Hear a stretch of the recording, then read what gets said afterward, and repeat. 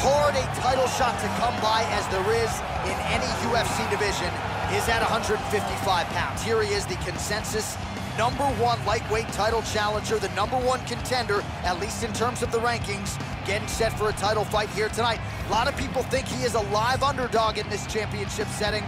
I guess we'll find out here, Joe Rogan.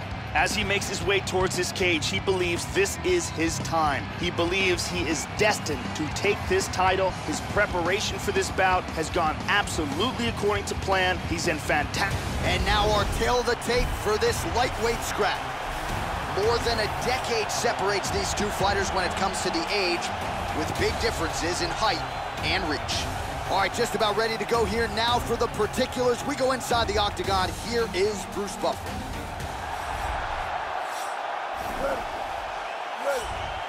Scheduled for 5 rounds if need be. Well, what a championship outing it was for him the last time around. A win by knockout. And that really set this division on fire. A lot of people are paying attention to this guy right now. He is sort of creeping into the mainstream Conor McGregor style a little bit. We'll see if he can follow up that knockout with another one here tonight. That landed.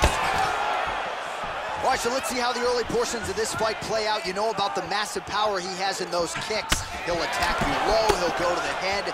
Let's see if he can find the range here early in this matchup tonight. He landed a left hand there. Staying busy here in the clinch. Now goes to the knee to the body. Oh, strong hook to the head there by Vic. He caught that one right on the knee. That could have hurt. Blocks up the plum.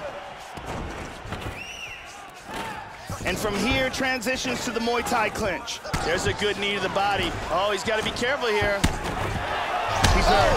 He's hurt to the body. Liver kick. Body kick. Oh, wow. He's got him hurt here. He tagged him again. Under 3 minutes now to go in what has been a very fast-paced opening round here. Lands an outside leg kick there. Good punch. Well, he got cracked to the head there, Joe. He's going to have to change things up here with his footwork, with his tempo. He continues to be vulnerable to that strike coming back. Got to get his head off the center line. Just over 2 minutes to go in round 1. That one hurt. And avoids the clinch. Nice job. Vic gets hit with a kick here. Let's see how he responds. And he's got him up against the kick. Vicious knee to the body. Right under that right elbow. Wow. And that's going to do it. Big roundhouse kick KO for the victory.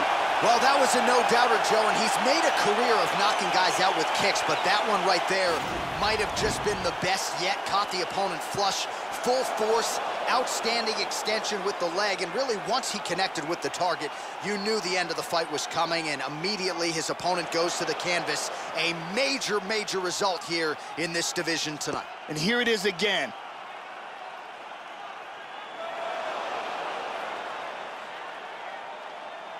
So a strong candidate for some bonus money there. A huge knockout for him here tonight. Near perfect execution. They'll be talking about this result for some time. All right, let's go inside the octagon where Bruce Buffer has the official decision. This contest at 3 minutes, 18 seconds of the very first round. Declaring the winner by knockout and new UFC lightweight champion of the world, Well, he's been talking about those 2 words throughout fight week, and new UFC champion. He